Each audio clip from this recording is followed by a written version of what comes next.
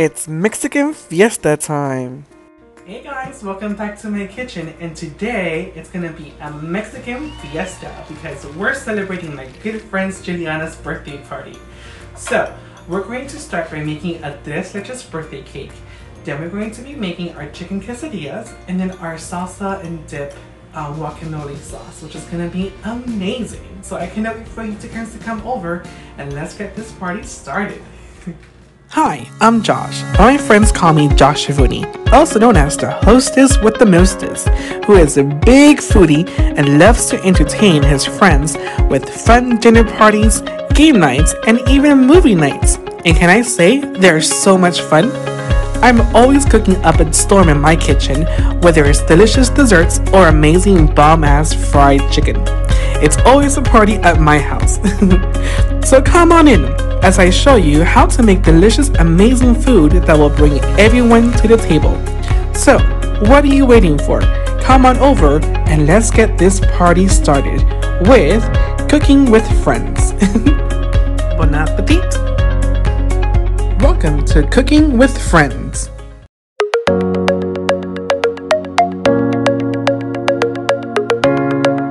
Let's start with the tres leches. Okay, so to start with the tres leches cake, we're going to need 3 eggs. We're going to crack open 3 eggs right into a measuring bowl because it's easier that way and better for us to have control on how to put in the eggs. The reason why is because in case you have a little shelf, you don't want to have the little eggshell inside the cake, right? So note for that. So we're going to add 3 room temperature eggs into the mixing bowl, and then we're also going to get 1 cup of sugar right in there as well. So we're going to grab 1 cup of sugar, and then we're going to place it right inside the sugar and the egg. So like I said, we're going to add the 3 eggs into the mixing bowl, and then we're going to add the sugar. So here's the trick. Once you put it into the mixing bowl, you turn it on and you let it mix for a good 10 minutes. And do not touch it for 10 minutes, okay? In the meantime, while the cake is actually, the batter is making it a mixer, we're going to get our flour. We're going to grab 1 cup and a half of all-purpose flour. And put it on a sifter. Add 1.5 cups of all-purpose flours into the sifter, followed by 2 teaspoons of baking powder and 1/3 teaspoon of kosher salt.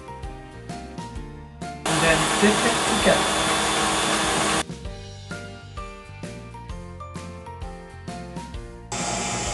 Alright, now that the batter is done, look how delicious and amazing and creamy this looks, and that's how you want it to be. You want it to have this consistency when it comes to the eggs and sugar.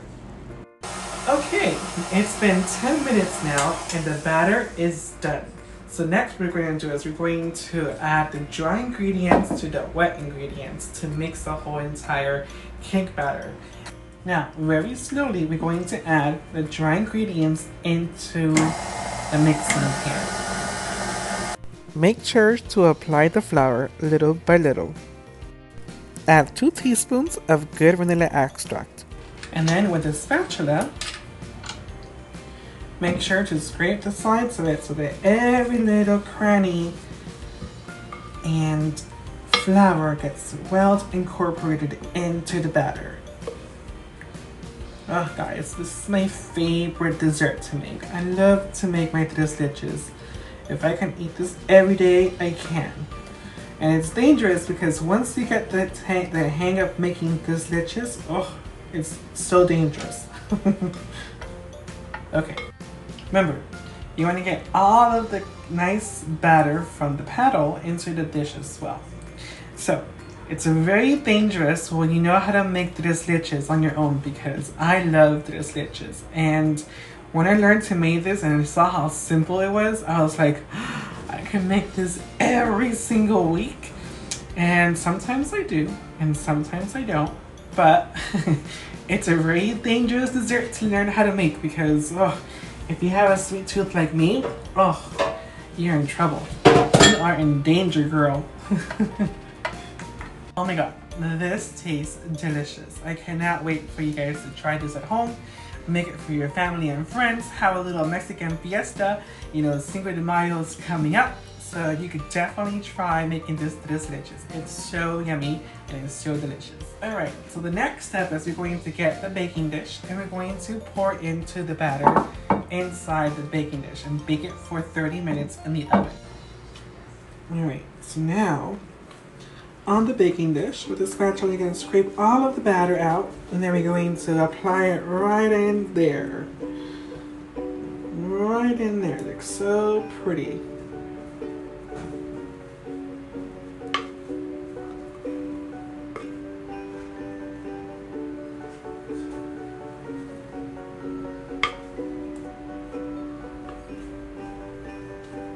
All the nooks and crannies from the dish. Guys, I love the dessert so much. It tastes so good and I cannot wait for you guys to try it. Into the oven it goes for 25 minutes on a 350 degrees oven. By the time it's all done, we're gonna have tres leches. Alright, so the 25 minutes it's done and oh my god, the house smells so good with this cake. I love it. Okay, so as you can see, the tres leches cake is done baking in the oven. Now we're gonna let it set for 30 minutes and while it's setting in 30 minutes, we're gonna poke it with a toothpick and create little holes so that we can actually pour in the mixture of the 3 milks that I'm gonna show you how to make it next. Alright, it's time for the tres leches syrup. Alright, so to make, I was just sniffing the vanilla bean. It's like a little mustache, see? A little mustache. Alright, so for the next step to make the delicious tres leches syrup, it's going to need 1 little stem of the vanilla bean. And did you know, fun fact, the vanilla is actually an orchid. It comes from an orchid. So we're going to grab the knife, we're going to cut it in between to split it open and then scrape off the seeds to get the vanilla bean extract from it. Alright, so this is the vanilla bean right over here. And you're going to grab the knife and then very, very gently, you're going to cut right in between, just like this.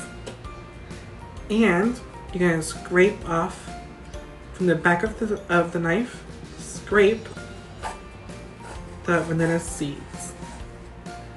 And that right there, you see it right there? That's the vanilla bean extract. You see it closer? There you go. Now with a toothpick, you're going to poke little holes all around the cake. So now that we have the holes inside of the cake, the next step is to pour in the milks. Because these little holes that we're creating are going to be the little outlets where the milk is going to go right inside. Okay? The next step I'm going to show you how to mix the milks. Alright, so the next step is going to be mixing the milks together, the 3 milks. So one of the 3 milks is going to be a 1/4 cup of heavy cream right into a 4 cup measuring cup. So 1 1/4 cups of heavy cream goes right in there. Then you're going to add 1 full can of condensed milk, of evaporated milk, sorry. And you're going to add 1 can of sweetened condensed milk. This is the yummy part. This is the sweet one. This is the one that you can actually devour yourself into the whole entire time. So, oh my god, this is the most delicious dessert you could ever make for your family and friends. Like, this is my infamous tres leches. Like, even my friends at work, my guy friends, are like, this is the best one I've ever had in my whole entire life. I'm like, oh, thanks guys. So, yeah, this is really, really great. So you want to get all of the little, almost, you know, every little inch of this condensed milk right into the mixture. And then, last but not least, we're going to add half a teaspoon of vanilla extract right inside as well. So a little bit goes a very long way of the vanilla extract. And then, remember that vanilla bean seeds that we got? We're going to add that in there as well. So add the vanilla beans inside. And then you're going to mix it. So now we're going to mix and whisk. And it's going to be the most delicious concoctions you could ever create to have the tres leches. So now we pour the milk right inside the tres leches cake. And you're going to see how amazing this is going to taste when you are done. So yummy. So, ugh. Look at that. Look at this. Alright, next we're going to wrap it with wrapping paper so that it can absorb all of the milk. And we're going to refrigerate it for the next 3 to 4 hours. The party's not till 6, so we have plenty of time today for a good rest. And then before it finishes, before the end of when the party starts, we'll make the whipped cream and put on the maraschino cherries on top. So it'll be a delicious dessert. Alright, it's time for Pinto de Gallo. Alright, so now it's time for my favorite salsa time. It is not about dancing salsa, it is the salsa you can eat. So, it's going to be the most simplest little sauce you could ever make because all you need is a food processor and it makes your life is super easy and it's going to be super fast. So all you're going to need for the Pinto de Gallo is going to be 1 onion, 1 tomato, and then cilantro, it's over here. So let's get this party started. Alright, I love using my food processor when it comes to salsas because especially when you're cutting onions. So I'm like, raise your hands whoever cries whenever you cut an onion because I know I do because I cry when I cut onions all the time because they're either so strong and potent. But the cool thing about using the food processor is that you're not going to be needing to cry anymore because all you have to do is literally cut the onion in half,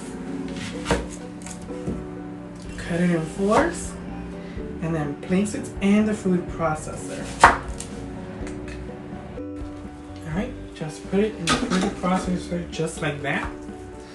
And then you're going to chop it up, place the food processor, and then pulse it. Just like that.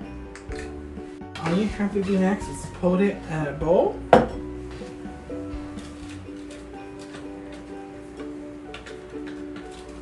With a spatula, place it on a bowl.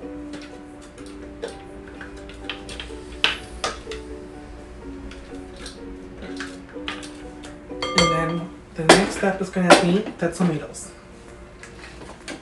Same thing with the tomatoes. You don't even have to clean the food processor because it's all going to be one same dish. So all you're going to have to do is just cut the outsides of each end of the tomatoes, place it in your trash bowl, and then you're going to cut the tomatoes in halves, just like this, so it falls into 4s. Place it into your food processor. Close it again and pulse.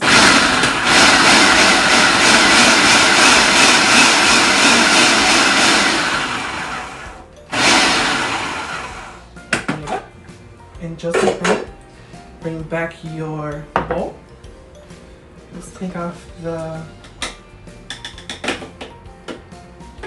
blade. Next, you're going to pour it into the same bowl with the onions, and just like that, you have your Pinto de Gallo. Gonna mix it up a bit.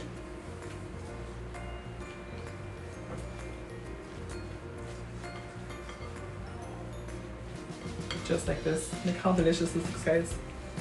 Look at your salsa, your pinto de gallo salsa. Next, you're gonna add a little bit of the cilantro. So you're gonna grab a nice little handful, and you're going to chop it.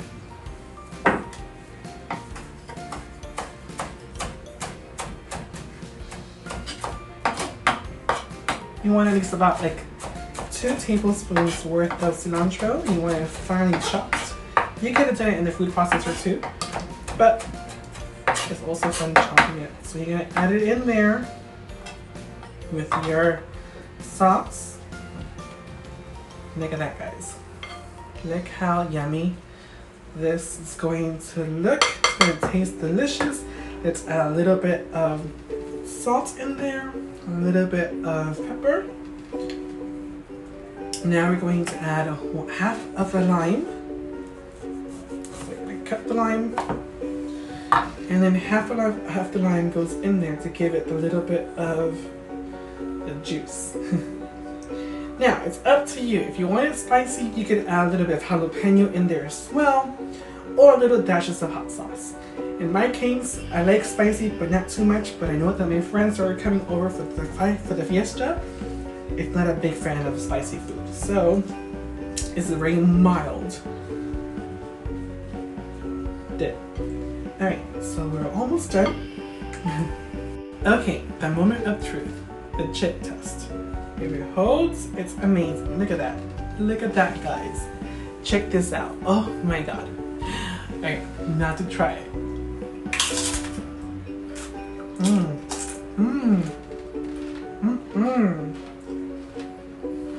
Perfect.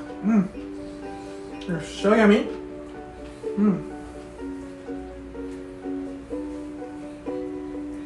You taste the onions, the tomatoes, salt, pepper, a little bit of lime, the cilantro, and it's delicious. Divine. It's ready for the party. Alrighty, it's time for chicken quesadillas. Okay, it's now time to make the chicken quesadillas. It's gonna be the most amazing chicken quesadilla you can ever try. So we're going to prep the chicken. So we're gonna have 4 chicken breasts because I'm gonna have 5 people to 6 people coming over to my place today. So we're gonna place them in a wooden cutting board, and we're going to dry them off. Always dry them before you prep them. So you're going to go both sides with a napkin, and you're going to dry these little breasts up. So these are boneless chicken breasts that I got from the butcher, and these are gonna be amazing. So normally, if you are in a hurry, right? Sometimes I'm in a hurry too, and I don't want to cook that much. You can also get rotisserie chicken from the market, and you can just cut them in little slices and then put them in your tortilla and have a delicious chicken quesadilla. But in my case, I want to do it from scratch. So that's why we're doing it from scratch. So now that we have our 4 chicken breasts, the next step we're going to do is season it with salt and pepper. So we're going to wash our hands because it's a must. Okay, so now that I have dried my hands, because every single time you cook a chicken or any poultry dish, you always want to wash your hands, okay? Next, we're going to add the seasoning. So it's going to be a little bit of salt on both sides. And I'm using kosher salt. So we're going to add some salt. And then we're going to add pepper. And a secret ingredient. A little secret ingredient that I put for my chicken tikka quesadillas is going to be, I'm going to put it on both sides, okay? So you're going to season both sides of the chicken. And you're going to put salt again. And you're going to be doing your pepper. And I have the skillet warming up to a medium high heat. You don't want it to get too dark. Alright, a little pepper, yummy. And then to my secret ingredient, I like to use chicken taco seasoning. That's all you need. Oh my god, this is gonna make the chicken quesadilla taste like if you went to a restaurant, and in this case, you came to my restaurant.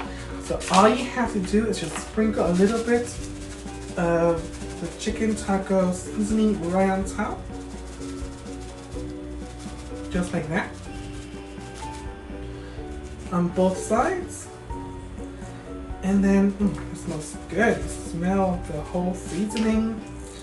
Do it next to this side, and then you're gonna put it in the skillet and cook for 8 minutes each side. Once it's cooked 8 minutes each side, you're going to turn off the heat and you're gonna let it set for 10 minutes. And what that's gonna do, it's going to make the chicken super juicy and tender. It's gonna be well cooked. It's gonna be nice and golden brown, and then you're gonna chop it up and put it into tortillas. So, see you in a bit. Cook for 8 minutes on each side. When it's done, cover with the lid and let it rest for 10 minutes. Alright, so it's almost time for the party, and now is a good time to start setting up the leches. So the easiest way to do it, you can whip your cream, or you can use whipped cream, which is already whipped for you, and it's a little shortcut to make this delicious dessert possible. Alright, so first thing you're going to do, you're going to add the whipped cream right on top of the leches. And like I said, it's a little shortcut because I was running out of time, so I ended up buying the whipped cream. Normally I'll do the whipped cream by myself, but whipped cream doesn't hurt nobody, right? It's actually the most yummiest little whipped cream. It'll be kind of the same as you were going to do it by yourself anyway. So a little bit of Cool Whip right on top of the cake, which is going to come out so yummy. I cannot wait for the party to start. And technically, you could use the whole tub if you want to, so that's what we'll do. We'll use the whole tub of whipped cream because it's going to even out. Because the cool thing about Cool Whip is that it's not as sweet, so it balances out the cake because of the condensed milk. The sweetened condensed milk is going to even it out. So, therefore, you are all set with the leches. Then if you want it to make it look pretty and nice, then you would just use the traditional cherries on top. Or if you want to go festive, you could also put some sprinkles on top as well. So it's up to you. Right, in my case, since it's a birthday party, I'm going to sprinkle